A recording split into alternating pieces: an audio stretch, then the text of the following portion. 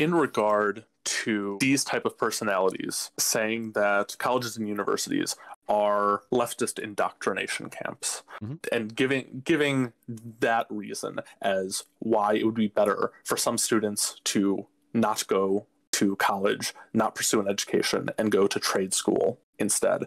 Do you think that is like a substantial enough problem? I don't really think so.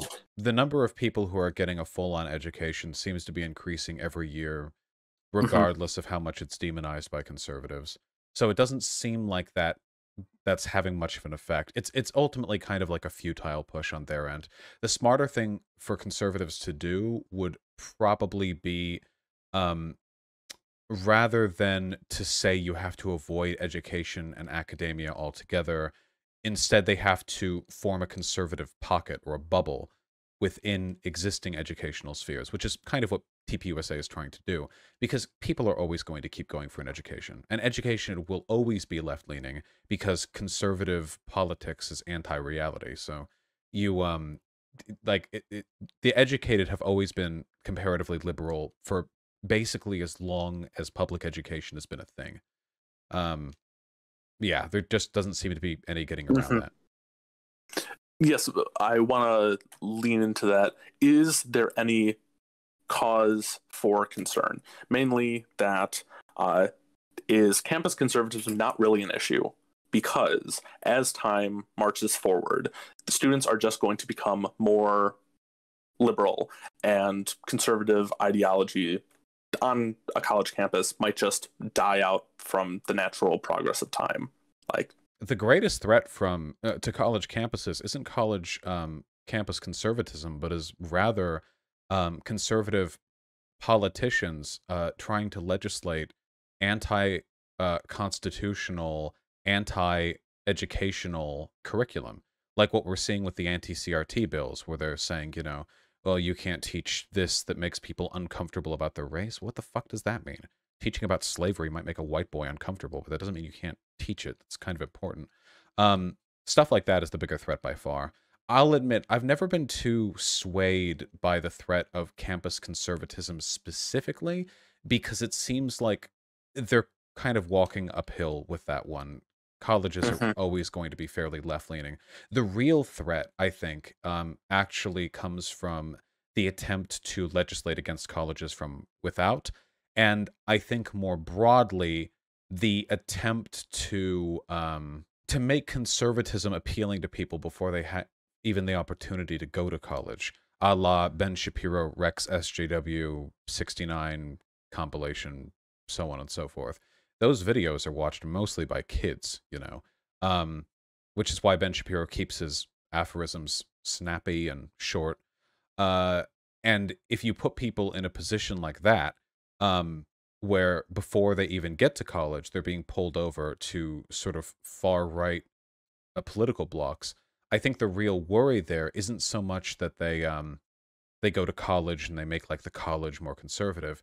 It's that they go to college, they shut up the entire time they're there, the way a lot of, I suppose, anti-gay Christians do in common society now. And then as soon as they're out of college, they get their education, use it to have a good, well-paying job, the decent degree in a well-to-do town, and then they go right back to that conservatism.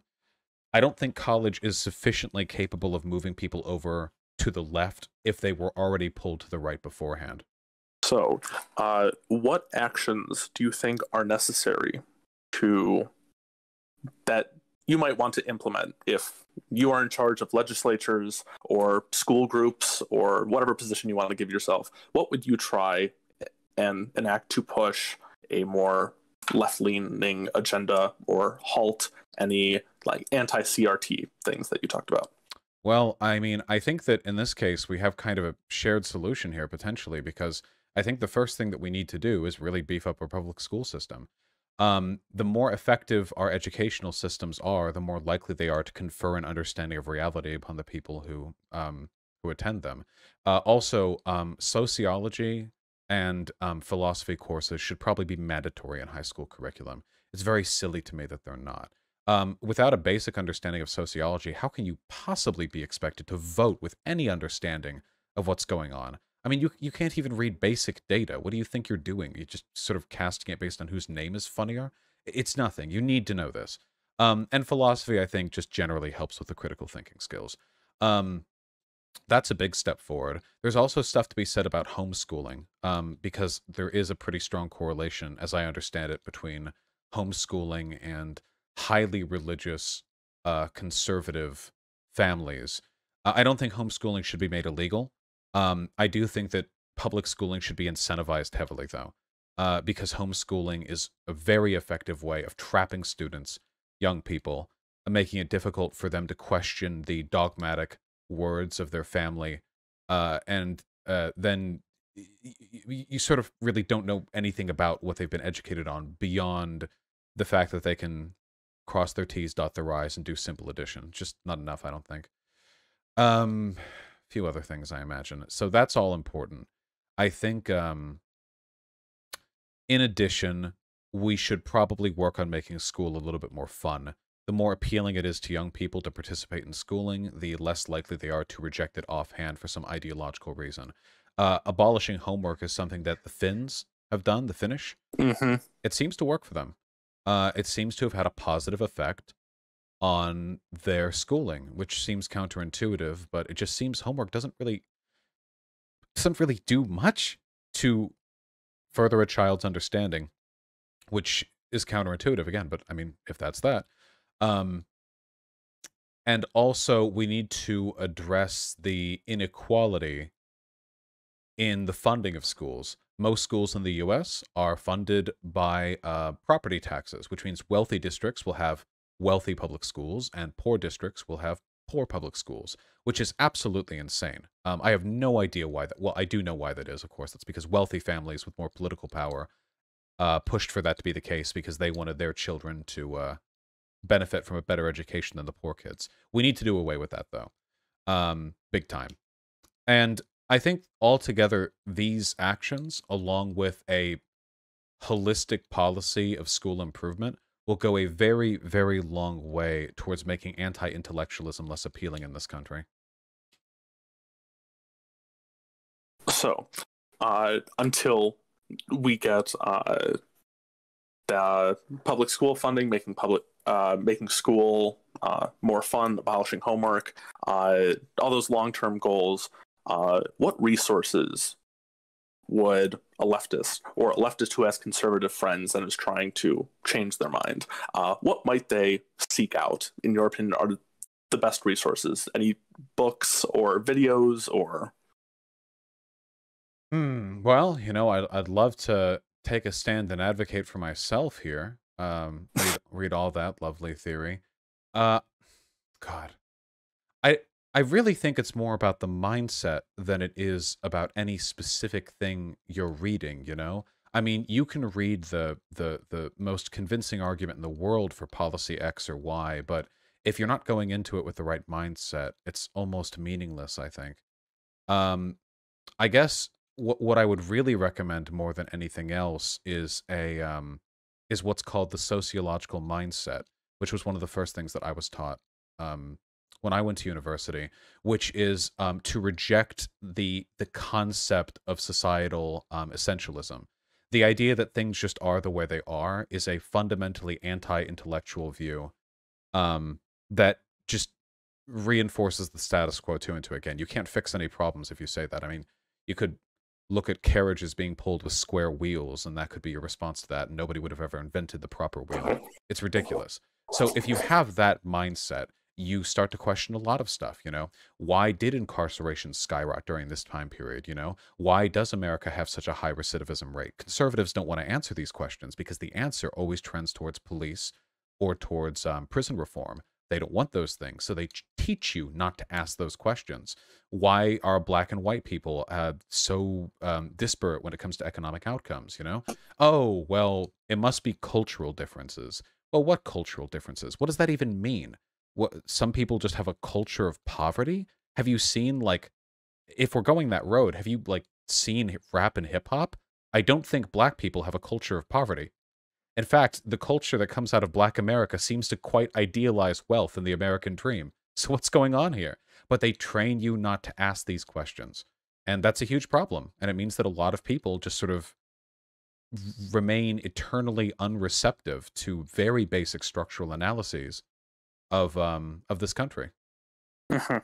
In summation, knowing that the left doesn't have the financial backing or the organizational infrastructure that some of these campus conservative organizations have at the moment, what is Vaush's prescription, the incremental steps that left-leaning college students can take to try and persuade or build up momentum against, I guess, conservatism on college campuses?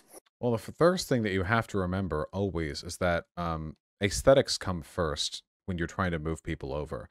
You should have a good argument, but aesthetics are far more likely to actually win people over, which means that if you're talking with people you disagree with in a college setting, for fuck's sake, stay calm and don't be embarrassing. There's nothing wrong with being who you are, as long as, you know, who you are is not a unethical person. But there are certain types of behaviors that are going to do nothing but act as a lightning rod for conservative cringe content. Think of, oh God, think of Big Red or the Trigglypuff back from 2016 or whatever, you know? People like that. Now, I'm sure there's nothing at all wrong with these people fundamentally. I mean, Big Red was maybe a bit shouty, and the other one was, I don't know, also a little bit shouty, but beyond that, there's really nothing wrong here besides the bad optics, which is always something that should be taken into consideration, because when you're advocating for a political position, you have a responsibility to do it effectively. Otherwise, you could be doing quite a bit more harm than good, you know? The most effective way to undermine a movement is not to destroy it from without, but to poorly defend it from within, you know? That's far more effective at tearing apart a movement. That's why some people on the right have ended up being more liabilities than anyone else, you know? A good example would probably be, to an extent, the gun girl, you know? Caitlyn Bennett, who, you know, had her, you know, big fame, but apart from being personally embarrassing and having sort of a checkered history, she's also a neo-Nazi. There were logs leaked of her and her organization. They're actual neo-Nazis. And now she's not accepted into the ranks of conservatism anymore.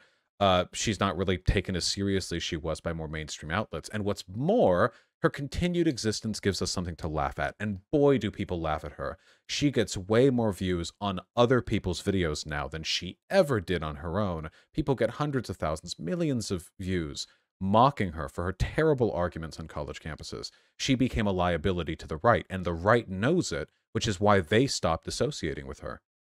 So it would be beneficial, what I'm drawing on, to make sure that all of, I guess, the college representatives of leftist ideology are very clear in what they stand for, and make sure they don't have some of these argumentative faux pas that the opposition can hold on to, point and laugh at, and hold them up as a representative of the broader ideology. Yeah, here's what I want more than anything else, okay? If you want to be an advocate for left-leaning politics, okay, here's the most important thing that you can do, okay?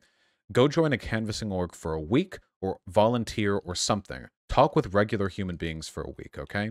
And then in the future, anytime you are going to make a political statement that will be seen by others, think for a second. Is what I am about to say both understandable and reasonable to the, quote, average person? If some regular person was to hear what I'm saying right now, would I come off like some sort of lunatic ideologue? Would I come off unhinged or incoherent or whatever else? Or would I come off like a reasonable and salient advocate for my positions? And if you can reliably argue for your points in a way that does not make you completely repulsive to the average person, which should be easy if you're a left-leaning person, then Godspeed and have fun, you know? Go advocate to your heart's content. Just be careful with that stuff. You never know when you're going to end up in a YouTube video.